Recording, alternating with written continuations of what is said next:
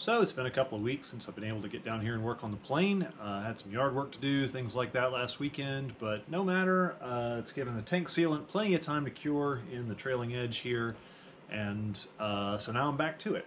So the first step today is going to be to take all these clecos out and clean the tank sealant out of the rivet holes. So that'll be more tedious than interesting really, so I'll probably time-lapse that. After that, I'll move on to riveting in the spar, so that'll be cool. And we'll see what else I can get done today. A couple of things I will mention that I sort of left off of the videos of the trailing edge, you know, gluing with the tank sealant and that sort of thing, that I figured I'd talk about here. So back here on this bottom rib, I actually, so the plans call for a blind rivet in this one last spot. They're very specific about that. I actually put a blind rivet in this second spot as well. The reason I did that is it's a little bit tight. It's not that bad, and I've since replaced that rivet with the 426 that's actually supposed to be in this hole. But the reason I did that is because I felt like I was running out of time with the tank sealant, and I didn't want to get into a fight with this rivet down here, you know, close to the trailing edge. I couldn't just leave a cleco in it because I needed to put that board across here. So I went ahead and used just a flush blind rivet in both of these holes. But then, you know, like I say, I have since this morning I drilled that out. The blind rivet is really easy to drill out because it's already got a hole through it. So you know, you can just kind of just barely drill, pop the head off. The shank comes right out. You take it out, you sort of realize how much stronger a solid rivet is than these blind rivets. But so anyway, I've already taken care of that. And then the other thing, I had left a cleco in here because the horn gets in the way of the squeezer just a little bit. It's not terrible, but again, that was one of these things. Again, felt like I was running out of time with the tank seal, and I wanted to get that board in place. Didn't want to be in a hurry with some of these rivets, so I just left a cleco in here until this morning. So I've put a 426 in there. So everything's ready to go, ready to move on to the next page.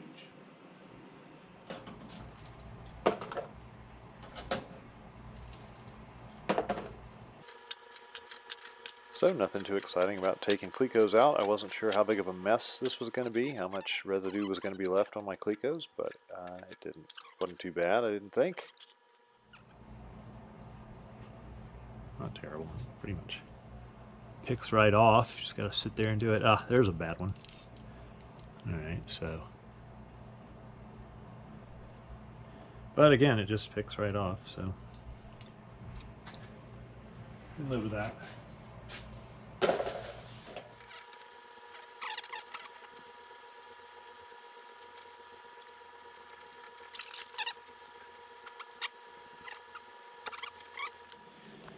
Alright, so I've cleaned all the tank sealant up and out of the holes in the trailing edge. I mostly used my little deburring bit here that I use in my little electric screwdriver, just twisted in my fingers, and you know, a number 40 drill bit twisted in my fingers. Also used a reamer a little bit. Got it pretty clean.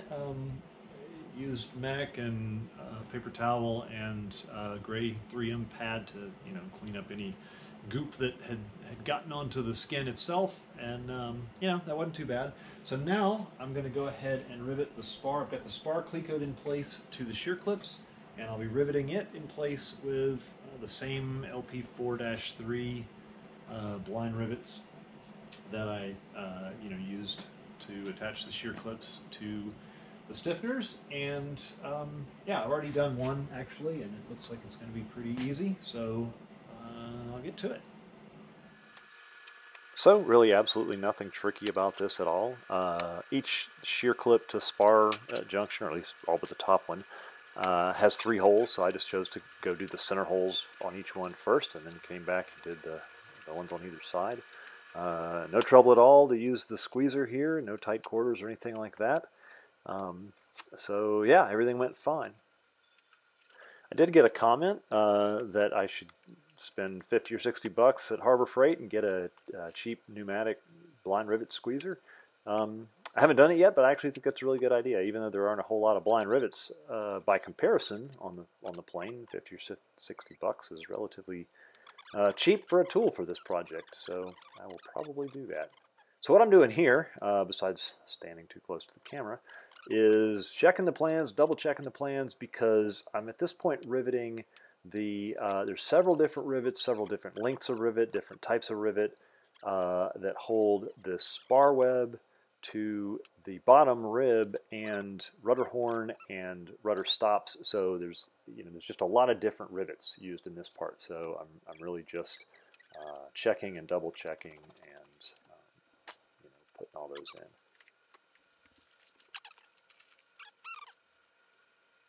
So yeah, those were the long 1/8 flush blind rivets. There's 2 of those, one each, that hold the top of the rudder striker plates on, and they sit flush on the outside, but the hole on the back side that's drilled into the it's actually countersunk into the back side of the rudder horn, because otherwise the grip, the rivet's grip length would not be long enough. So that was a place where many weekends ago, when I was completing those steps, I was wondering, why in the world am I countersinking the back side of this thing? But later on in the plans it tells you why, and that's exactly why, because the rivet wouldn't be long enough otherwise. So here I'm riveting the A and B parts of the top rib together. It takes a couple blind rivets near the back and some 470s toward the front. Some of the 470s you need to buck, and some of the others you can get to with the squeezer. Alright, so I've riveted the spar to the shear clips, the top rib together and to the spar, the bottom rib and control horn and striker plates and all that stuff to the spar. And now I've got the spar, the skin clecoed to the spar, and I'm about to do all the rivets that attach the skin to the spar. Yeah, I really need a taller table or something. So I did every other rivet here, starting from the center and working my way out, then flipped it over, did the same thing on the other side, and then flipped it back. This did take some time. You can see how much by watching the sun creep across the windows, so that's kind of cool.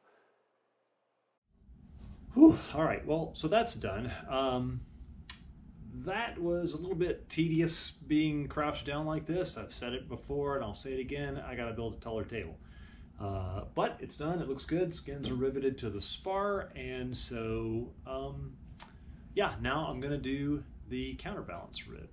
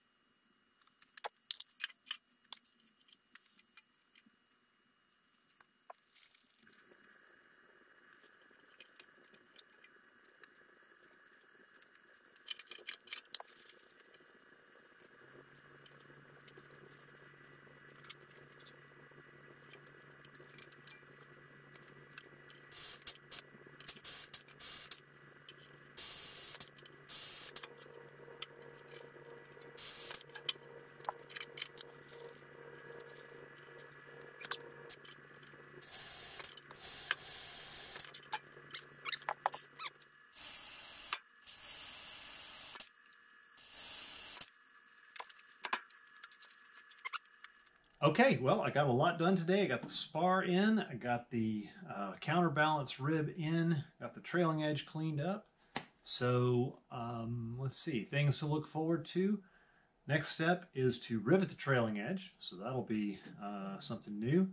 And then I got to bend these over to form sort of the leading edge of the rudder and do the counterweight.